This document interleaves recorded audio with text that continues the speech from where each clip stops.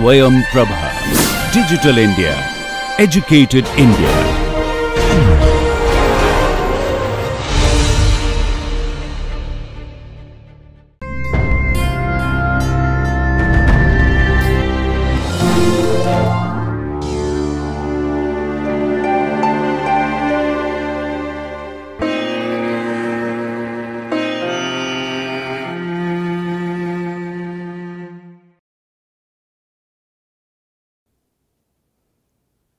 Hello, Namaskaram.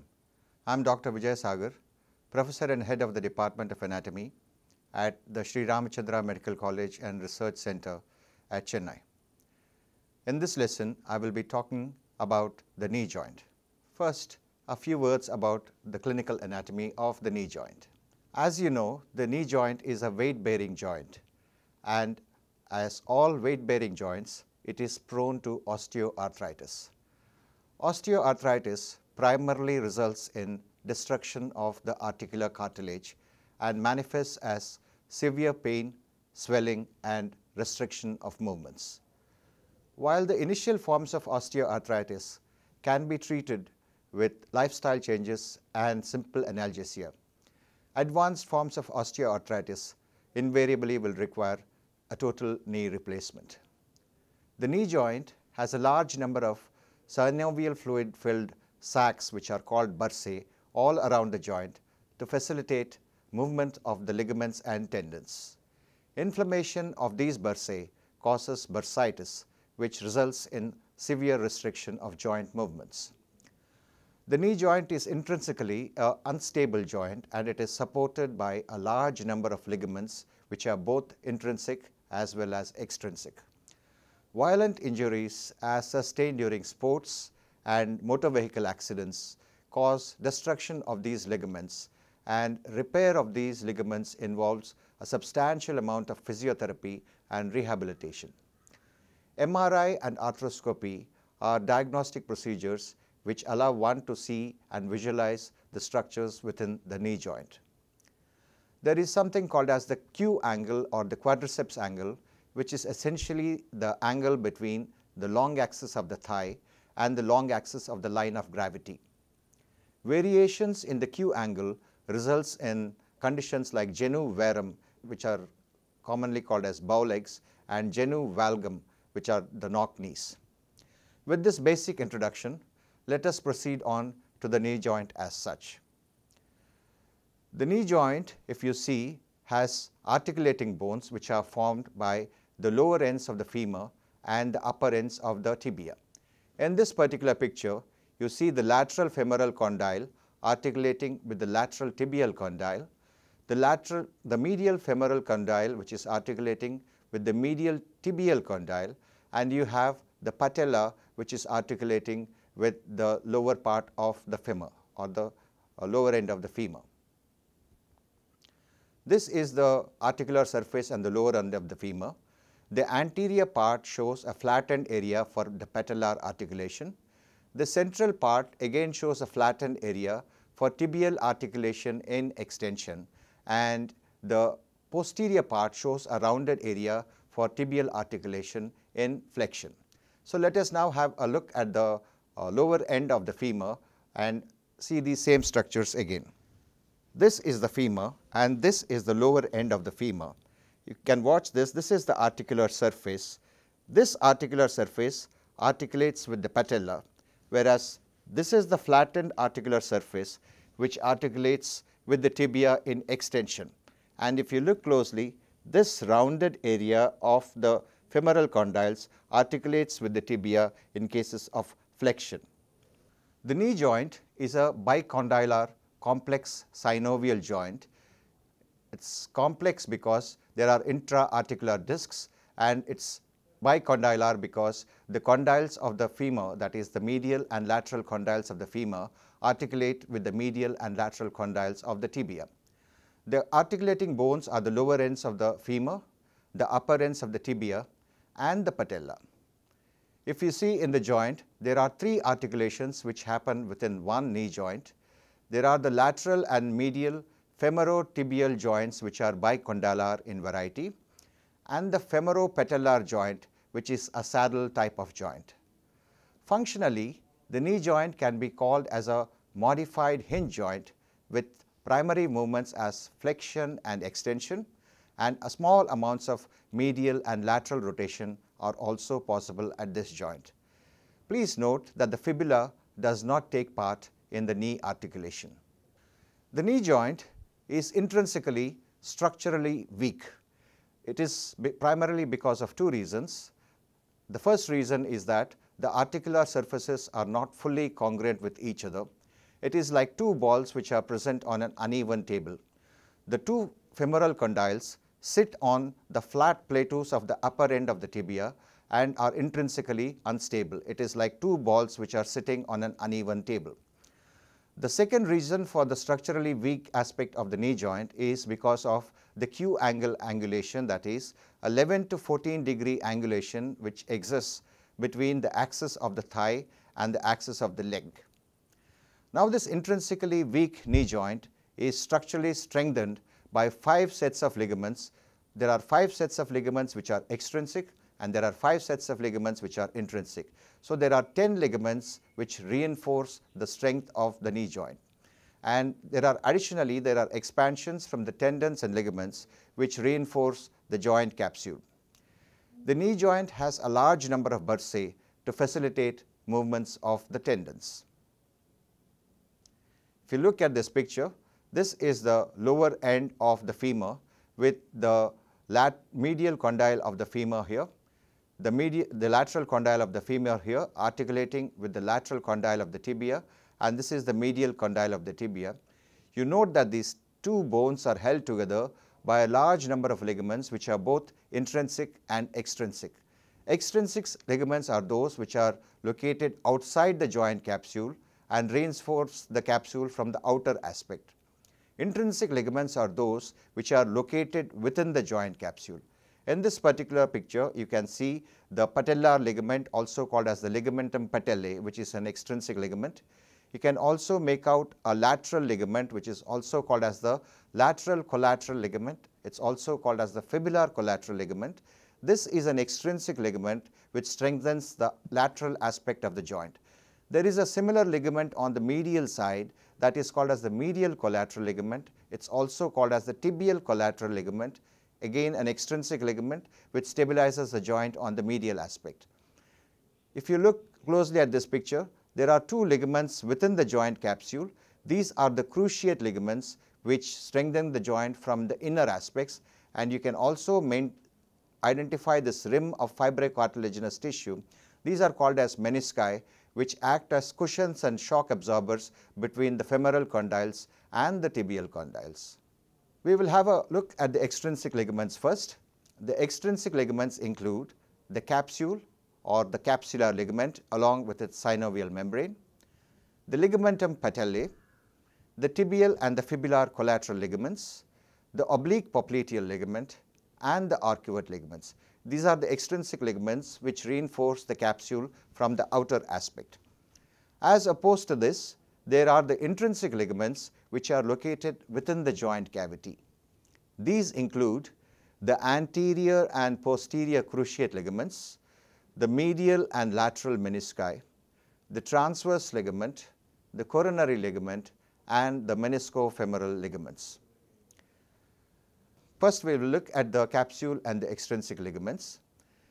Capsule is a fibrous structure which joins the bones. Extrinsic ligaments, as we just now discussed, are located outside the joint capsule. Extrinsic ligaments reinforce the joint capsule and strengthen it from all the sides. The capsule is attached to the lower end of the femur. On the anterior aspect, the capsular attachment is to a triangular area just beyond the articular margins, and you can see at the upper part there is a gap in the attachment of the capsule. This gap is for the extension of the suprapatellar bursa. If you look on the lateral side, the capsular attachment skirts the articular surface and the attachment of the tendon of popliteus is within the joint capsule.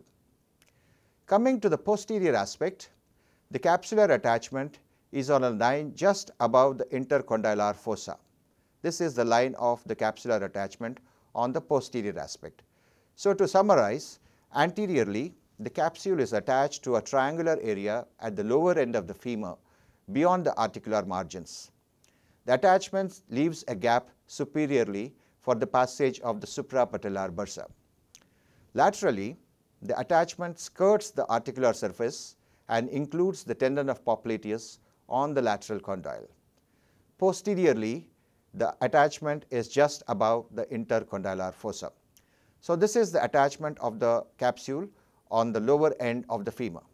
Now, let us have a look at the attachment of the capsule on the upper end of the tibia. If you see on this particular picture, the capsular attachment is to a triangular area just beyond the articular margins. This is the tibial tuberosity and this is the line of the attachment of the fibrous capsule. On the posterior aspect, the attachment is just beyond the articular margin, and over the lateral condyle of the tibia, there is a gap for the passage of the tendon of popliteus. This is the muscle popliteus. The muscle extends upwards and laterally, and the tendon passes through the gap in the capsule to get inserted into the lateral condyle of the femur. Now, the popliteus is a very important muscle which we will review subsequently. It is responsible for a very important action of unlocking of the knee joint. So, to summarize, the capsular attachment on the tibia, the capsular attachment surrounds the articular margins of the tibial condyles. Anteriorly, it is attached to the triangular area on the upper end of the tibia and blends with the ligamentum patellae. Posteriorly, the capsular attachment shows a gap over the lateral condyle of the tibia for the passage of the tendon of popliteus. As you all know, the synovial membrane lines the inside of the joint capsule. The synovial membrane reflects from backwards anteriorly and forms a double layered fold and backward extension which is called as the infrapatellar fold.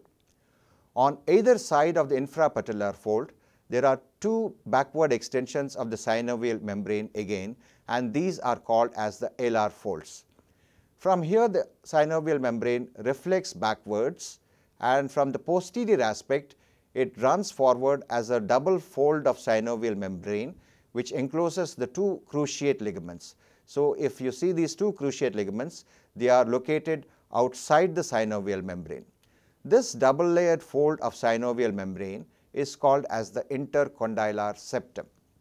Now, again, if you look closely at this picture, there is a gap between the infrapatellar fold and the anterior end of the intercondylar septum. This gap is called as the intercondylar foramen. The synovial membrane, as we just now discussed, lines the inner surface of the capsule. It covers parts of the bone within the capsule excluding the articular surfaces and ceases at the margins of the menisci. The synovial membrane envelops the cruciate ligaments and the tendon of popliteus. The intercondylar septum, as we have seen in the picture in the previous slide, the intercondylar septum is a double fold of synovial membrane which encloses the cruciate ligaments. The infrapatellar fold is a small double layered backward extension of the synovial membrane below the patella, and alar folds are small double layered backward extensions of synovial membrane lateral to the infrapatellar fold on either side. This picture shows this double layered fold of synovial membrane extending forwards. This is the intercondylar septum. This is the anterior gap in the intercondylar septum, and this is called as the intercondylar foramen. This is again a picture which is showing the reflection of the synovial membrane when seen from top. What you see here are the upper aspects of the tibial condyles, and this is the infrapatellar fold. The synovial membrane reflects backwards, comes onto the posterior aspect of the condyles and extends forwards as a double layered fold. This double layered fold is called as the intercondylar septum. And if you notice, there is a gap between the infrapatellar fold and the anterior end of this intercondylar septum. This is called as the intercondylar foramen. So, that is about the synovial membrane. Now, we shall have a look at the other ligaments which are the extrinsic ligaments of the knee joint. The first ligament which we see here is the ligamentum patellae. The ligamentum patellae is derived from the tendon of the quadriceps femoris. It extends from the apex of the patella till the tibial tuberosity, and it has got two bursae which are related to it. These include the subcutaneous and deep infrapatellar bursae. We will again have a look at this bursae when we study the bursa in relation to the knee joint. The ligamentum patellae receives two small expansions from the vastus lateralis and the vastus medialis, and these two extensions are called as patellar retinacula. The ligamentum patellae reinforces the joint capsule from the anterior aspect. This is a picture showing the ligamentum patellae which has been reflected down. This is the cut tendon of quadriceps femoris. The patella has been reflected down to show the ligamentum patellae which is getting attached to the tibial tuberosity. Now we come to the two important extrinsic ligaments. These ligaments are the collateral ligaments. There are two sets of ligaments. On the medial side we have the medial collateral ligament, and on the lateral side we have the lateral collateral ligament. Now I want you to have a look at this particular picture. You see this ligament extending from the lateral epicondyle of the femur to the head of the fibula. This is the fibular collateral ligament, which is a thick cord-like structure, and it is overlapped by the tendon of biceps femoris. It is holding the lateral ends of the condyles of the femur and the tibia together. And note that the tendon of the popliteus, which is getting inserted into the lateral condyle of the femur, runs between the fibular collateral ligament and the lateral meniscus here. On the other hand, if you look on the medial side, there is a ligament which is extending from the medial condyle of the femur and is extending down onto the medial aspect of the tibia. This is the tibial collateral ligament. It is also called as the medial collateral ligament. Whereas the fibular collateral ligament is a rounded cord-like structure, the tibial collateral ligament is a flattened structure and is weaker than the fibular collateral ligament. The tibial collateral ligament, as it runs down, divides into two parts: a superficial part which blends into the capsule of the knee joint, and a deep part which is attached to the medial meniscus. Again, if you compare onto the lateral side, the fibular collateral ligament is separated from the lateral meniscus by the tendon of the popliteus, whereas the deep part of the tibial collateral ligament is firmly attached to the medial meniscus. So let us have a quick review of what we have studied. The lateral collateral ligament is a cord-like structure. It runs between the lateral epicondyle of the femur and the head of the fibula. It is overlapped by the tendon of biceps femoris. The tendon of popliteus separates it from the lateral meniscus, and the lateral collateral ligament is stronger than the medial collateral ligament. Morphologically, the lateral collateral ligament is regarded as the primitive origin of a muscle called the peroneus longus. Again, you see the lateral collateral ligament here extending between the lateral epicondyle of the tibia and the head of the fibula. It is overlapped by the tendon of biceps, and the tendon of popliteus intervenes between the fibular collateral ligament and the lateral meniscus. On the medial side, you have the tibial collateral ligament, which is also called as the medial collateral ligament. It is a flat band-like structure. It is weaker than the fibular collateral ligament. Lower down, it splits into two parts: a superficial part which blends with the joint capsule, and the deep part which is firmly attached to the medial meniscus. So the medial collateral ligament is a band-like structure with the apex attached to the medial epicondyle of the femur. Lower down, dividing into two parts, a superficial part and a deep part. The superficial part is blending with the lower part of the joint capsule, and the deep part is attached to the medial meniscus. It is weaker than the fibular collateral ligament, and the medial collateral ligament morphologically is regarded as the expanded tendon of adductor magnus.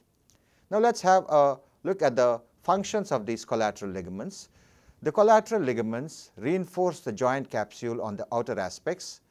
They are taut during extension and give tremendous amount of stability to the knee joint. When taut, these ligaments do not permit rotation at the knee joint. And when the knee is in flexion, the ligaments are relaxed and allow a certain amount of rotation to be possible at the knee joint. the range of medial rotation is much less as compared to the range of the lateral rotation. The next set of ligaments which we see are the oblique popliteal ligaments. What we have seen so far are the ligamentum patellae is the ligament which is strengthening the anterior aspect of the joint capsule. You have two ligaments at the sides, the medial collateral ligament and the lateral collateral ligaments, which are strengthening the joint capsule on the lateral aspects. Now we come to the posterior aspect, and primarily there are two ligaments which strengthen the posterior aspect of the joint capsule. These include the oblique popliteal ligament and the arcuate ligament. So let's have a look at the oblique popliteal ligament first. If you see in this particular picture, this is the tendon of semimembranosus. From the lower end of the tendon of semimembranosus, there is an upward, backward and lateral extension which forms the oblique popliteal ligament. The oblique popliteal ligament is attached to the lateral part of the intercondylar line of the lower end of the femur and strengthens the posterior aspect of the joint capsule. The oblique popliteal ligament reinforces the posterior part of the joint capsule. It is a recurrent expansion from the tendon of semimembranosus. It extends upwards and laterally from the posterior surface of the medial condyle of the tibia to the lateral part of the intercondylar line of the femur and blends with the posterior surface of the fibrous capsule and forms the floor of the popliteal fossa. It is pierced by a set of vessels which include the medial genicular vessels and nerve and the genicular branch of the posterior division of the obturator nerve. So that is about the oblique popliteal ligament. And now we come to the next extrinsic ligament, which is the arcuate ligament. If you notice in this particular picture, this is the styloid process on the head of the fibula. You notice this ligament extending upwards and arching medially and blending into the oblique popliteal ligament. This particular ligament is the arcuate ligament and arches over the popliteus tendon. This ligament strengthens the posterolateral aspect of the joint. It originates from the styloid process of the fibula, arches superomedially over the tendon of popliteus and blends with the joint capsule and the oblique popliteal ligament. The presence of this ligament is inversely related to the presence of the fibula. You might know that the fibula is a sesamoid bone which is present in the lateral head of gastrocnemius, and if the arcuate ligament is present, usually the fibula is not present, and if the fibula is present, the arcuate ligament is usually less prominent. Both the fibula and the arcuate ligament provide posterolateral stability to the knee joint. So with that we come to the end of the extrinsic ligaments. So let's have a quick review of what we have studied so far. We have seen that the knee joint is a bicondylar joint. There are three articulations which happen between the condyles of the tibia and the femur, that is the medial condyle of the femur articulating with the medial condyle of the tibia, the lateral condyle of the femur articulating with the lateral condyle of the tibia, and the patella articulating with the anterior surface of the lower end of the femur.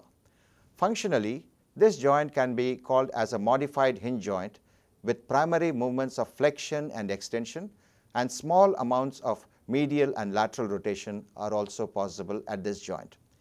We have seen the various extrinsic ligaments which include the joint capsule, the synovial membrane. We have seen the forward extension of the synovial membrane which is called as the intercondylar septum, and the gap between the intercondylar septum and the infrapatellar fold which is called as the intercondylar foramen. We have seen that the ligamentum patellae strengthens the anterior aspect of the joint capsule. We have seen that the two collateral ligaments, the medial collateral ligament and the lateral collateral ligament, strengthen and reinforce the lateral aspect of the joint capsule.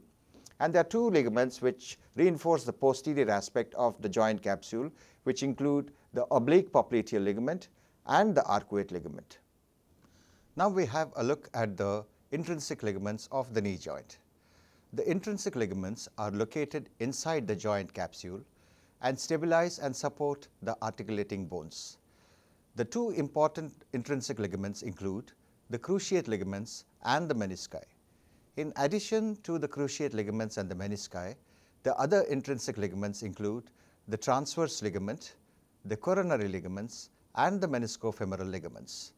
By far the most important ligaments for the knee stability include the cruciate ligaments and the menisci. First, we will have a look at the cruciate ligaments. The cruciate ligaments are so called because they cross each other like an X. They are named as per their attachment on the tibial plateau. For instance, if you look at this particular picture, the anterior cruciate ligament is attached to the anterior aspect of the intercondylar area of the tibia. Similarly, the posterior cruciate ligament originates from the posterior aspect of the intercondylar plateau of the tibia. One or other of the two cruciate ligaments is taut during all positions of the knee joint. For instance, the anterior cruciate ligament is taut during the position of extension of the knee joint, and the posterior cruciate ligament is taut in the position of flexion of the knee joint. The anterior cruciate ligament, from its origin on the anterior aspect of the tibial condylar plateau, extends upwards, backwards and laterally, and is attached to the medial wall of the lateral condyle of the femur in the intercondylar fossa. The anterior cruciate ligament has a relatively poor blood supply, and its main functions are that it binds the bones together, it is taut in extension, it prevents hyperextension and anterior displacement of the tibial condyles on a fixed femur. It forms the very important vertical axis for femoral rotation during extension and flexion. If you look at this picture, this is the attachment of the anterior cruciate ligament, which extends backwards, upwards and laterally, and is attached to the lateral wall of the intercondylar fossa. This is the attachment of the posterior cruciate ligament. It extends upwards, forwards and medially, and is attached to the medial wall of the intercondylar fossa. The posterior cruciate ligament is less oblique as compared to the anterior cruciate ligament. As I mentioned previously, it is directed upwards, forwards and medially, and is attached to the lateral wall of the medial condyle of the femur in the intercondylar fossa. As the anterior cruciate ligament, the posterior cruciate ligament also binds the bones together. It is taut during flexion and prevents hyperflexion and backward displacement of the tibial condyles on a fixed femur. The posterior cruciate ligament is stressed while walking downhill and while walking down stairs. Now we look at the structures which are attached on the intercondylar area of the tibia. In the anterior aspect, the structures which are attached anterior to posterior include the anterior horn of the medial meniscus, the anterior cruciate ligament, and the anterior horn of the lateral meniscus. On the posterior aspect, from anterior to posterior, the attachments include the posterior horn of the lateral meniscus, the posterior horn of the medial meniscus, and the posterior cruciate ligament. You can remember these attachments by the use of two simple mnemonics. On this side you have MCL, and on this side which have LMC. We used to call it Medical College Lucknow and Lucknow Medical College. You could use your own terms.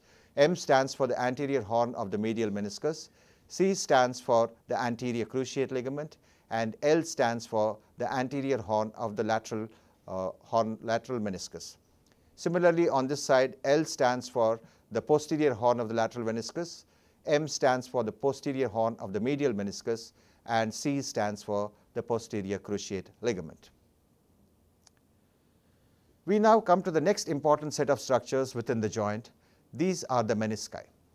The menisci are fibrocartilaginous structures which act as an interface between the tibial condyles and the femoral condyles. If you see on the upper aspect of the tibia, there are two menisci. This is the medial meniscus and this one is the lateral meniscus. If you see the medial meniscus is more or less oval as compared to the lateral meniscus, which is more or less circular in shape. The anterior horn of the medial meniscus is thinner as compared to the posterior horn of the medial meniscus, while on the lateral side, the anterior horn and posterior horn of the lateral meniscus are almost of the same size. The upper surface of the meniscus is concave to receive the femoral condyles, whereas the lower surface is flattened. The outer surface is thickened, whereas the inner surface of both the menisci are sharp. Now, if you look closely, the menisci are attached to the tibial condyles by small ligaments which are called as the coronary ligaments. The coronary ligaments connect the lateral aspects of the menisci, both the menisci, to the tibial condyles as well as to the fibrous capsule. So, we will just review what we have just now learnt. There are two menisci, a medial meniscus and a lateral meniscus. The menisci form an incomplete partition in the joint cavity and divide the joint cavity into a meniscofemoral and meniscotibial compartments. The menisci is made up of fibrocartilage. Anterior and posterior horns of the menisci are attached to the intercondylar area of the tibia by ligaments. The upper surface of the meniscus is concave and the lower surface is flattened. On a cross section, the menisci are wedge shaped with a triangular base towards the periphery and a thin and sharp area towards the center. Each meniscus has a ligament which is attached to it.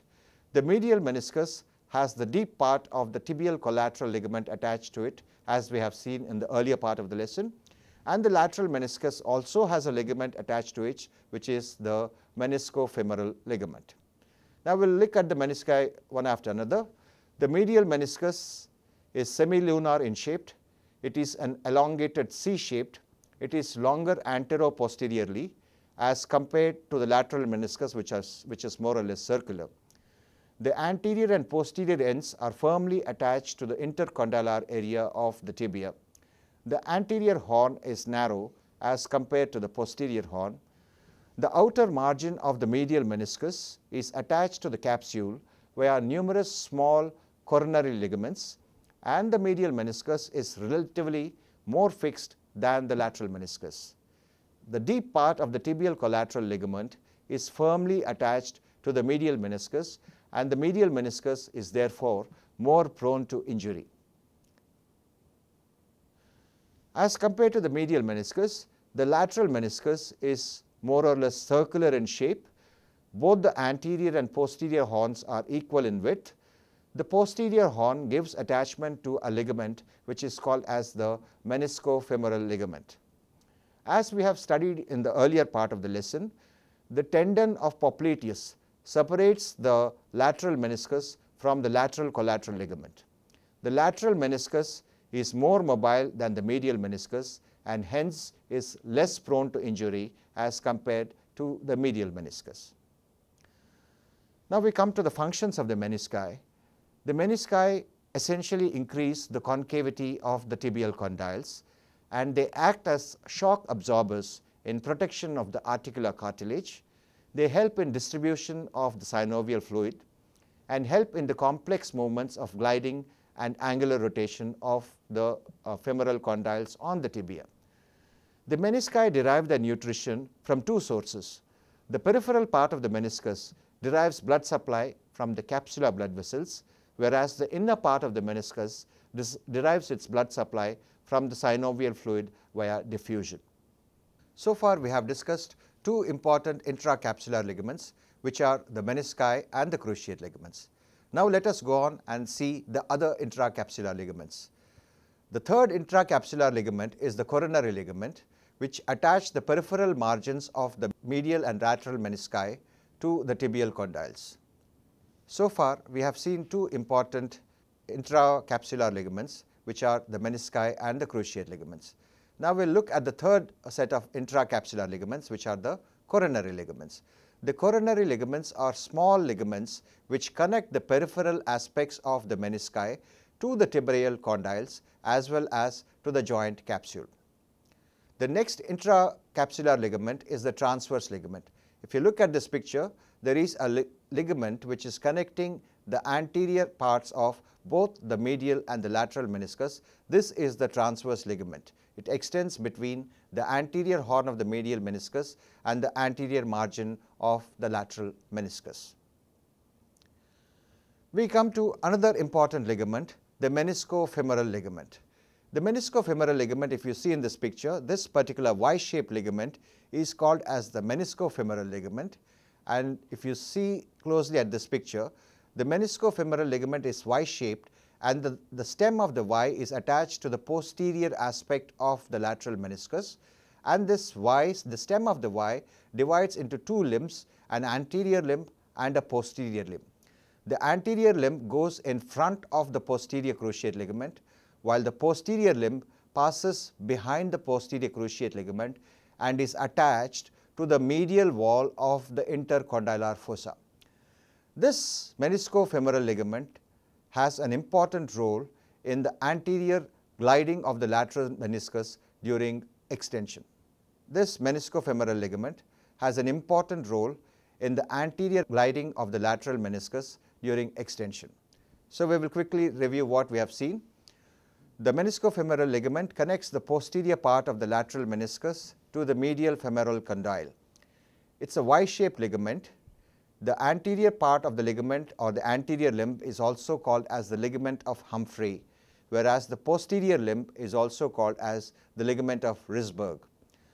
The anterior and posterior limbs pass in front and behind the posterior cruciate ligament and are attached to the medial wall of the intercondylar fossa. The meniscofemoral ligament regulates the forward movement of the lateral meniscus during extension. So that is about the intracapsular ligaments. So we will have a quick review of the intracapsular ligaments. These include the two cruciate ligaments, the anterior cruciate ligament and the posterior cruciate ligament. We have seen the menisci, which are two in number, the medial meniscus and the lateral meniscus. We have seen the differences between the medial and the lateral meniscus. Then we have studied the coronary ligaments, the transverse ligament and the meniscofemoral ligaments. Now we come to the synovial bursae which surround the knee joint. Synovial bursae are fluid-filled sacs which are lined by synovial membrane. Synovial bursae facilitate movements of tendons, and they may or may not communicate with the joint cavity. If you look at this particular picture, this is the suprapatellar bursa, which is an upward extension of the joint cavity. The suprapatellar bursa is in communication with the main joint cavity. In front of the patella is a small bursa which is called as the prepatellar bursa. Below the patella, this is the ligamentum patellae. There are two bursae related to the ligamentum patellae, as we have seen in the earlier part of the lesson. This one here is the superficial infrapatellar bursa, which is superficial to the ligamentum patellae, and this one here behind the ligamentum patellae is the deep infrapatellar bursa. On the posterior aspect, there are bursae which are related to the medial head of gastrocnemius and another bursa which is related to the lateral head of gastrocnemius. The bursa under the medial head of gastrocnemius is in communication with the joint cavity. On the posteromedial side, there is a large bursa which is called as the anserine bursa, which is a bursa under the tendons of sartorius, gracilis and semitendinosus. Yet another bursa is present underneath the tendon of semimembranosus, and another bursa is present under the tendon of popliteus. The semimembranosus bursa and the popliteus bursa are in communication with the joint cavity. There is yet another bursa under the biceps femoris. All these bursae which are present all around the knee joint help in smooth gliding of tendons and muscles during the movements of flexion and extension. Now we come to the relations of the knee joint. On the anterior aspect of the knee joint is the ligamentum patellae. On the lateral side, you have the tendon of popliteus, which is located within the joint cavity. Look further laterally, and this is the fibular collateral ligament. Posterior to the fibular collateral ligament, the fibular collateral ligament is overlapped by the biceps muscle. On the posterior aspect, between the biceps and the lateral head of gastrocnemius is the common peroneal nerve. This is the lateral head of gastrocnemius, underneath which is the plantaris. In the central part on the posterior aspect are the tibial nerve and the popliteal vessels. On the posterior medial side, we have the medial head of gastrocnemius, the semimembranosus, then the sartorius, gracilis and the semitendinosus. On the medial aspect is the tibial collateral ligament, and within the joint capsule, of course, you can see the lateral meniscus, and this is the medial meniscus. This is the attachment of the anterior cruciate ligament. This is the attachment of the posterior cruciate ligament, and this is the transverse ligament. And of course, the menisci are connected to the lateral margins of the tibial condyles and the fibrous capsule by the small ligaments, which are called as the coronary ligaments. We will now study the blood supply of the knee joint. The knee joint is primarily supplied by the genicular branches of the popliteal artery. The popliteal artery, as you know, is the downward continuation of the femoral artery through the hiatus in adductor magnus. The popliteal artery, as it passes through the popliteal fossa, gives 5 branches which are called as the genicular branches. These branches include the superomedial branch, the superolateral branch, the middle genicular vessels, the inferomedial branch and the inferolateral branch. Now, these 5 genicular branches have a rich arterial anastomosis with branches which are coming from the femoral and the tibial arteries. There is a rich anastomotic network around the knee joint which provides for collateral circulation in case of blockage of the circulation.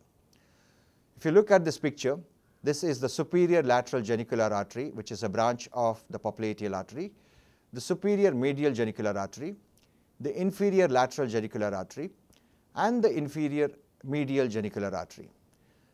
These arteries anastomose with the descending branch of the lateral circumflex femoral artery on the lateral side, the descending genicular branch of the femoral artery on the medial side.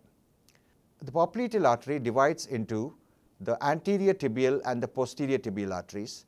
The anterior tibial artery comes onto the anterior aspect through the gap in the interosseous membrane.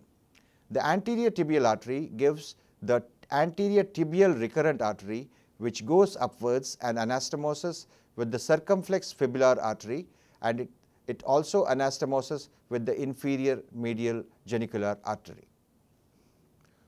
Okay, to summarize, the anastomosis around the knee joint is formed with the 5 genicular branches of the popliteal artery, with anastomosis from above, which includes the descending branch of the lateral circumflex femoral artery and the descending genicular branch of the femoral artery. This anastomosis is joined by 2 branches from below, which include the anterior tibial arteries branch, which is the recurrent branch of the anterior tibial artery, and the circumflex fibular artery, which is a branch from the peroneal artery. Coming to the nerve supply of the knee joint, we all remember the Hilton's law, which states that any nerve which crosses a joint gives 2 branches, one branch to the joint and one branch to the skin overlying the joint. The nerves which cross the knee joint include the tibial nerve, the common peroneal nerve and the posterior division of the obturator nerve. The tibial nerve gives 3 articular branches, which include the superior and inferior medial genicular branches and the middle genicular nerve. The common peroneal nerve gives 2 genicular branches, which are the superior and inferior lateral genicular nerves. The posterior division of the obturator nerve also gives a genicular branch to the knee joint. We now study the important movements of the knee joint. As we have discussed earlier during the lesson, the knee joint is a modified hinge joint with the primary movements being of flexion and extension, and with adjunct movements of medial rotation and lateral rotation. The active movements are flexion and extension, and the adjunct movements are those of medial and lateral rotation. The line of gravity passes in front of the knee joint, and the range of flexion is fairly large. The knee can be flexed backwards to a degree of 120 to 140 degrees. Now, there is a very important concept called as the locking of the knee joint. In the erect posture, the knee joint gets locked in such a way that muscle energy is expended and no effort is spent on maintaining the knee in extension. This is the process of locking of the knee joint. During the process of locking, all the ligaments are taut except the ligamentum patellae. Locking is a mechanism by which the femoral condyles rotate medially on a fixed tibia. Bony factors help in locking the knee. Locking occurs during the terminal parts of extension of the knee joint. Unlocking is the opposite action which is done by the muscle popliteus. Unlocking is the mechanism by which the femoral condyles rotate laterally on a fixed fibula during the initial part of flexion of the knee. Now we will see how locking occurs. As the knee joint goes from flexion into extension, the femur rotates medially on a fixed tibia, and this medial rotation occurs at the terminal end of extension, and this is what is called as locking of the knee joint. The opposite action is unlocking of the knee joint, which is conducted by the muscle popliteus. During the initial part of the flexion of the knee, the popliteus first rotates the lower end of the femur laterally before flexion can occur. So the first action is locking, which is the medial rotation of the femoral condyles on a fixed tibia. The opposite action of the lateral rotation of the femoral condyles on a fixed tibia is called as unlocking, and this is conducted by the muscle which is popliteus. This is a picture showing the various stages of extension and locking of the knee joint. Stage 1 includes the anterior roll of the condyles.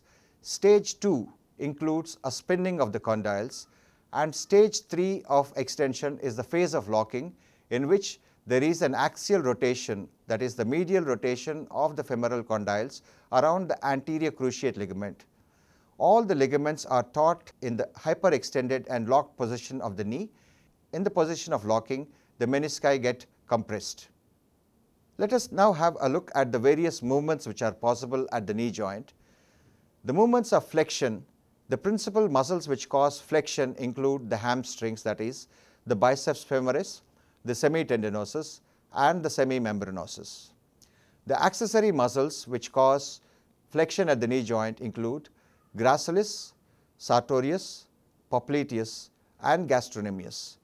The ham part of adductor magnus also helps in flexion. The main extensors of the knee joint include the quadriceps femoris, assisted by the tensor fascia lata. Medial rotation is accomplished by semitendinosus, assisted by sartorius and gracilis. Lateral rotation, the only muscle which principally brings about lateral rotation, is popliteus, and biceps femoris also assists in the lateral rotation at the knee joint. Now let us have a quick review of what we have studied so far about the knee joint. We studied earlier in the lesson about the articulating bones, which are the lower condyles of the femur and the upper condyles of the tibia. We have seen the classification of the joint, and we classified the knee joint as a complex bicondylar joint, and it can also be called as a modified hinge joint.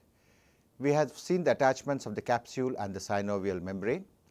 We have seen the various extrinsic ligaments, which include the ligamentum patellae, the medial and the lateral collateral ligaments, the oblique popliteal ligament and the arcuate ligament. We have seen and studied the intrinsic ligaments, which essentially include the cruciate ligaments, the menisci, the coronary ligaments, the transverse ligament and the meniscofemoral ligaments. We have also studied the relations of the knee joint, the blood supply and the arterial anastomosis around the knee joint. We have also studied the nerve supply and the various muscles and the movements which they cause on the knee joint. Now let's go to the applied anatomy aspect. In this part, we will be studying about the Q angle or the quadriceps angle. We will be studying the various meniscal injuries which happen during a course of sports injuries. we will be studying about an entity called as the unhappy triad of injuries, the drawer sign, collateral ligament injuries, bursitis, arthroscopy, osteoarthritis, and so many more. So let's start with the beginning. The Q angle is the angle which is formed between the long axis of the thigh and the line of gravity. If you see in this particular picture, this is the line which is extending from the anterior superior iliac spine till the center point of the patella. And this is the line of gravity, that is the line of weight transmission, which starts from the head of the femur and goes vertically downwards through the patella and into the foot. The angle which is formed between these two forms what is called as the quadriceps angle, and the normal angle is between 11 to 14 degrees. A decreased Q angle results in what is called as genu varum or bow legs. An increased Q angle results in what is called as genu valgum or the knock knees. Injuries to the menisci are fairly common in sports, and the mechanism of injury is usually a forced rotation and abduction in a flexed knee with the foot fixed on the ground. This most commonly occurs in football, rugby, and basketball injuries, and the medial meniscus is 20 times more frequently injured as compared to the lateral meniscus because of two particular reasons. The first reason being it is fixed to the deep part of the medial collateral ligament, and the second part being the medial meniscus is less mobile as compared to the lateral meniscus. Various kinds of tears occur in the meniscus, and the diagnosis is usually done through magnetic resonance imaging or through arthroscopy. Most of these meniscal injuries result in poor healing because of a poor blood supply, especially in the peripheral parts. The cartilage is replaced by fibrous tissue. Sometimes the meniscal tears are treated by surgical removal, a procedure which is called as meniscectomy to allow partial regrowth. These are the various kinds of meniscal tears which can happen. This is an example of a vertical tear. This is an example of a transverse tear. This is a peripheral tear.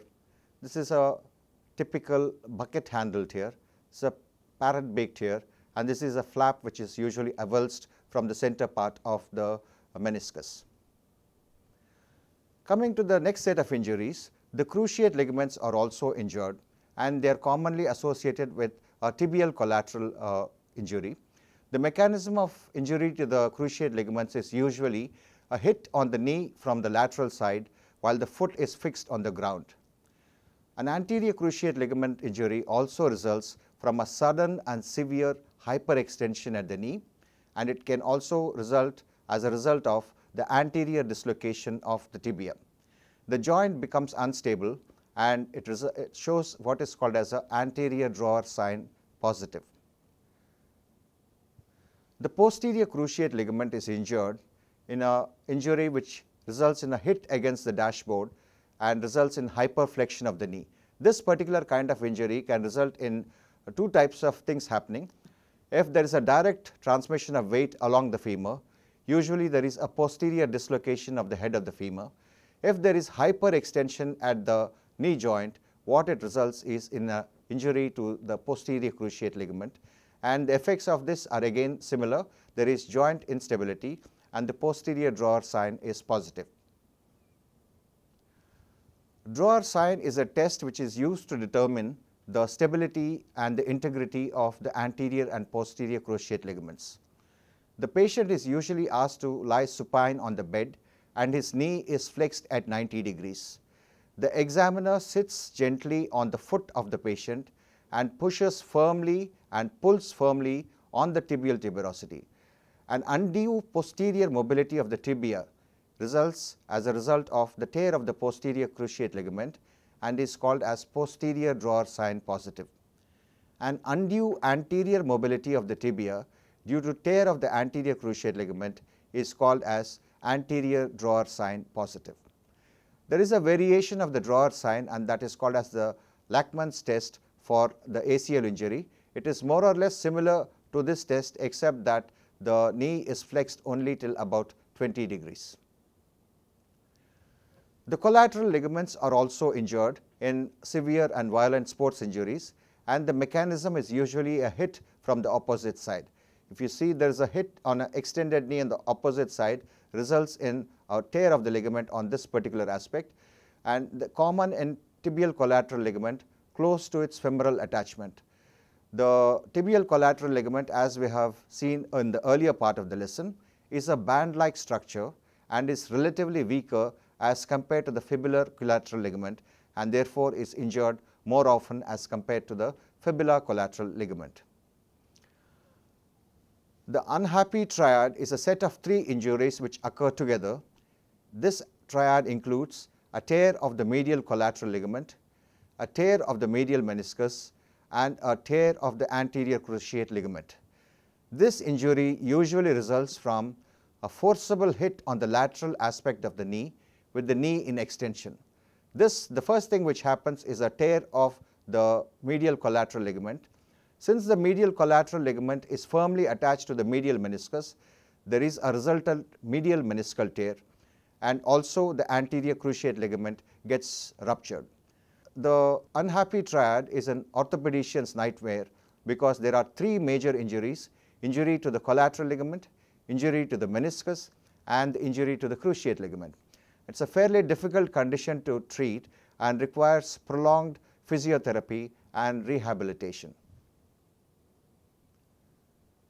We have seen the various kinds of bursa which surround the knee joint. Inflammation of the bursa is called as bursitis. It results in pain and swelling over the site and causes difficulty in movements. Baker's cysts or popliteal cysts are inflammation of the popliteal bursa, which is seen on the posterior aspect of the knee. There are 2 or 3 bursitis which are common on the anterior aspect. These include the clergyman's knee, which is an inflammation of the superficial infrapatellar bursa. Inflammation of this bursa is what is called as the clergyman's knee, or inflammation of the superficial infrapatellar bursa. The housemaid's knee is an inflammation of the prepatellar bursa. So these are the various kinds of bursitis which occur in relation to the knee joint. MRI and arthroscopy are 2 diagnostic procedures which can be used to visualize the interior of the knee joint. MRI is an imaging technique which employs cross-sectional anatomy to visualize the soft tissues, ligaments, and cartilages which are seen within the knee joint. Arthroscopy is a minimally invasive procedure to visualize the interior of the joint. A camera is manipulated into the joint cavity. The joint cavity is filled with saline. Trimming of the ligaments and repair of the cartilages is also possible, in addition to visualizing the various cruciate ligaments, the menisci, and other ligaments within the knee joint. These are the various arthroscopic portals which can be used to introduce a small camera into the cavity of the knee joint. The most preferred sites are the anterolateral portal and the anteromedial portal. In addition, the superolateral portal, the superiormedial portal, the mid-patellar portal are also commonly employed to introduce a camera into the joint cavity. Finally, osteoarthritis. All weight-bearing joints are prone to osteoarthritis, which essentially involves erosion of the joint cartilage. Usually there is an abnormal force which is transmitted onto a normal cartilage, or a normal force which is transmitted onto an abnormal cartilage over extended periods of time results in osteoarthritis. The condition usually manifests as reduction in joint space, joint sclerosis, which is destruction of the joint architecture, presence of osteophytes, which are small spicules of bone which develop within the joint, and formation of bone cysts. Treatment of osteoarthritis in the earlier stages include lifestyle changes and simple analgesia. In advanced stages of osteoarthritis, when the joint space has substantially reduced and when there is extensive joint sclerosis, total knee replacement is the choice of therapy, where the replacement of femoral condyles is done with a metal prosthesis, and there is the replacement of the tibial plateau with an artificial prosthesis. Finally, the last thing about the knee joint is occasionally there can be dislocation of the patella, and the patella tends to dislocate laterally because of the pull of the quadriceps femoris. Fracture patella is also known to occur in injuries in which there is a direct blow onto the patella, and patellectomy is the treatment of choice.